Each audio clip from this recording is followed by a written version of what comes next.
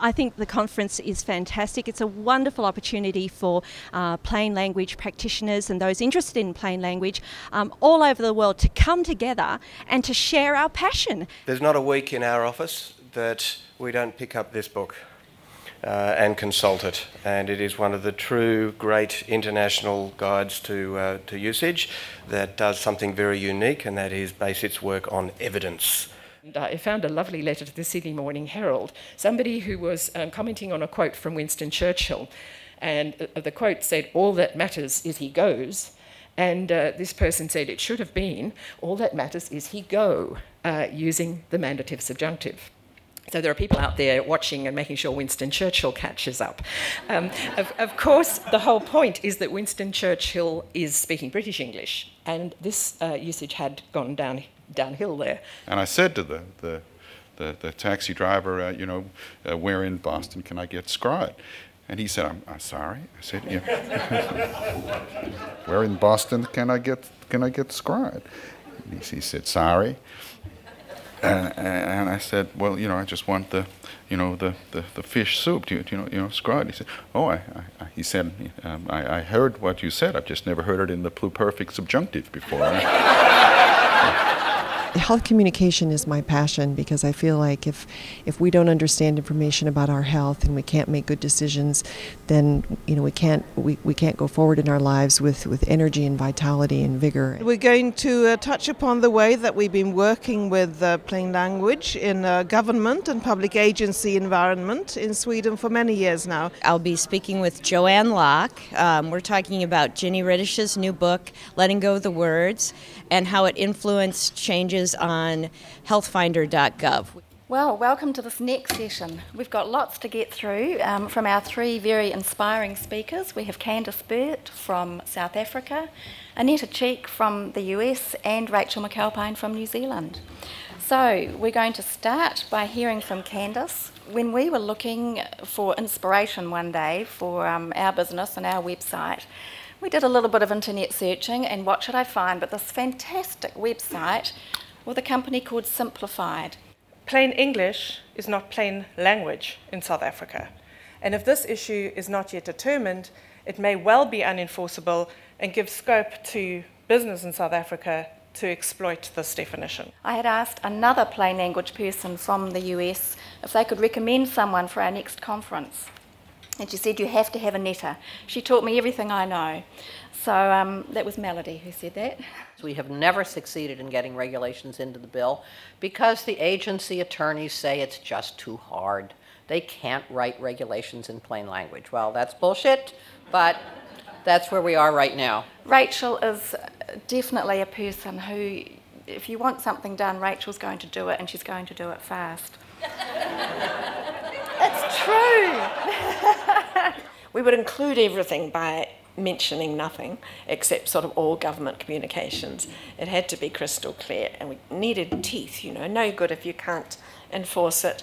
And I thought we needed some wriggle room for the agencies because they're full of, government agencies are full of people who are very keen on plain English and they know a lot. I just wanted to bring back to mind that the idea behind the association was to have an independent, self-sustaining organization for mutual aid and support in which meritocracy prevailed, that one was acknowledged and rewarded for one's service and accomplishment, and not based on the government anointing experts or academia anointing stars. I'm the editor of the Plain Language column in the Michigan Bar Journal, and that column itself has been running for 25 years. I've been the editor for 20 years, and it is the longest running legal writing column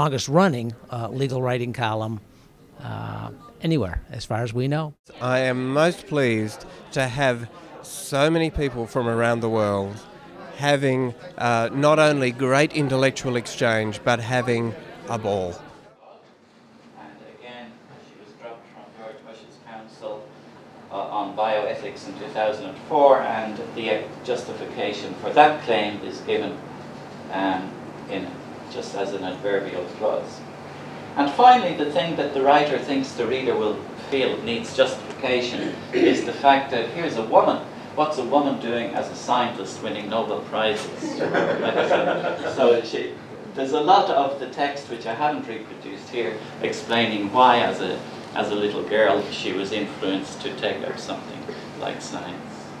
We have translation, which is the process of translating words and text from one language into another.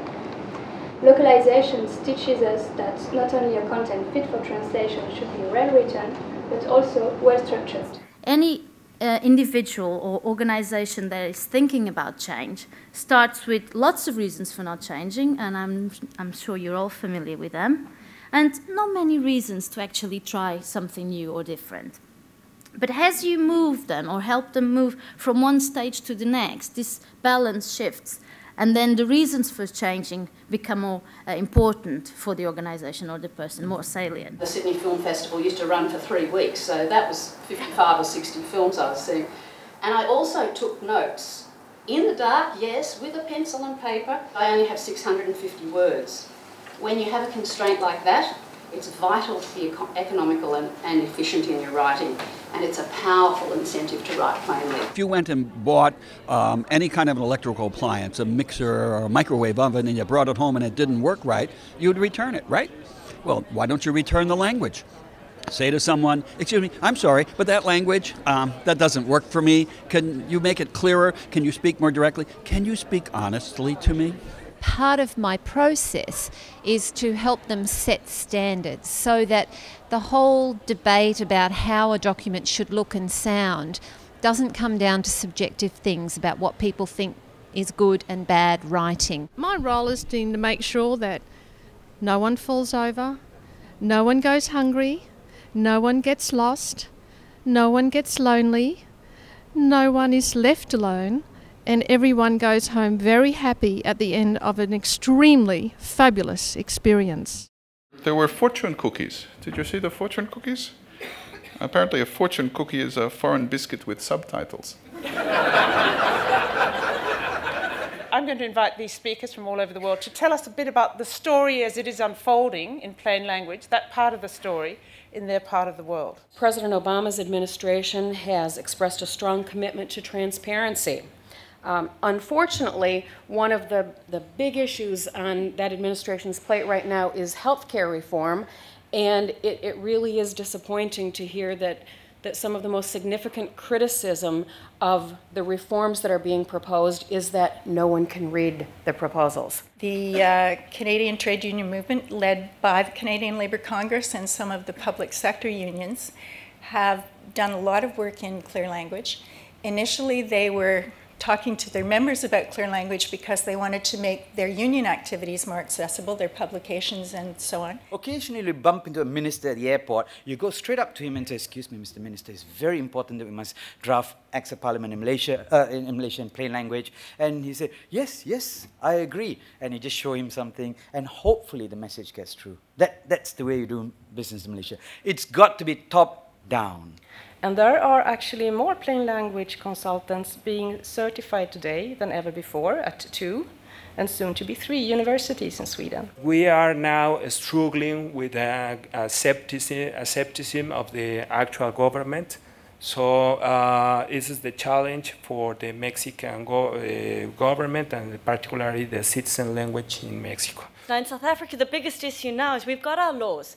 People are coming to us and saying, but how do I know if my documents are in plain language or not? We need to set a standard for plain language in South Africa, and that's why we need to understand our readers. We don't have enough knowledge about who our readers are yet to set those standards. More than 300 people have attended this conference, which makes it the largest ever plain language event in the world. So congratulations to you all. So the purpose of a comic hoax is to show in a clear way, in a plain way, the difference between real expertise and fraudulent expertise. So just say, what the heck. Good afternoon.